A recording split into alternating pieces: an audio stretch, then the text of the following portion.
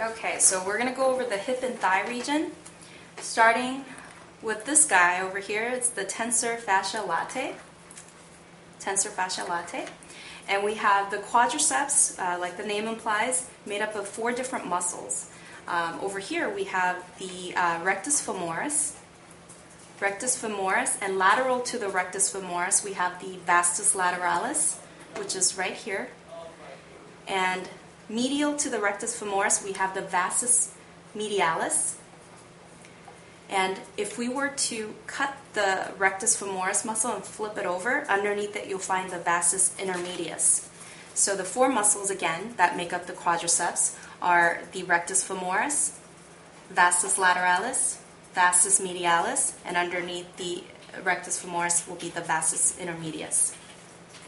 This muscle here and this muscle here, they make up the sartorius muscles, sartorius. And what you can't really see here in the inner thigh region, this is called the gracilis. That runs right here, vertically. And this muscle here and this muscle there, they're called the adductor longus. So when you do inner thigh lifts, you're working these muscles, adductor longus. Once we turn to the posterior view, you'll be able to see the adductor magnus, which is just behind these. You can't see it from this side. We'll turn it right now. Okay. Make sure that's...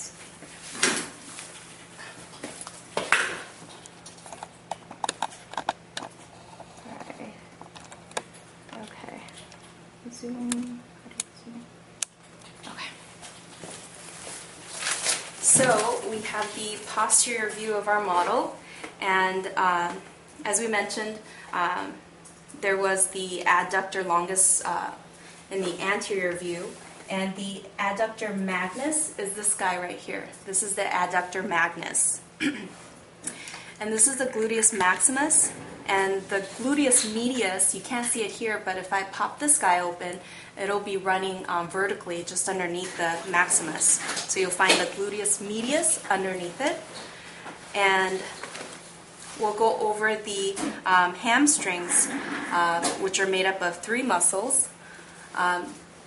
We'll look at this side, it's clearer. Over here is the biceps femoris. Biceps femoris. It originates from the ischial tuberosity and the femur, and once we go over the bone anatomy, you'll get familiar with where they are. And it actually inserts at the head of the fibula. So this again is called the biceps femoris. And we have this muscle here, which is called the semitendinosus, and originates from the ischial tuberosity and inserts at the medial surface of the tibia. So this, again, is the semitendinosus. So for now, just remember what the muscles are called, and once you're familiar with the muscles, their relative locations, then you could go back and learn the origin and insertion for each. So again, this is the semitendinosus, and semimembranosus lies underneath it, and you could kind of see a little bit hugging the tendinosus, which are the membranosus.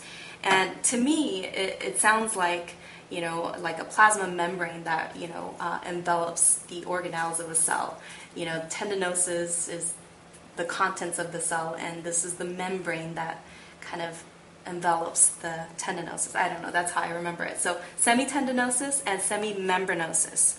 And those 3 muscles, again, biceps femoris, semitendinosus, semimembranosus, together make up the hamstrings. Okay, so looking at the calf muscles, we have this big guy, which is called the gastrocnemius. And if you break that word apart, it sounds to me like a truck that carries gas, gastrocnemius. And then we have what is called the soleus, which is this guy over here. Soleus is just behind the gastrocnemius. And over here, this is the fibularis longus. Fibularis longus, and someone wants to come in, so I'm going to wrap this up real quick. So fibularis longus is right here,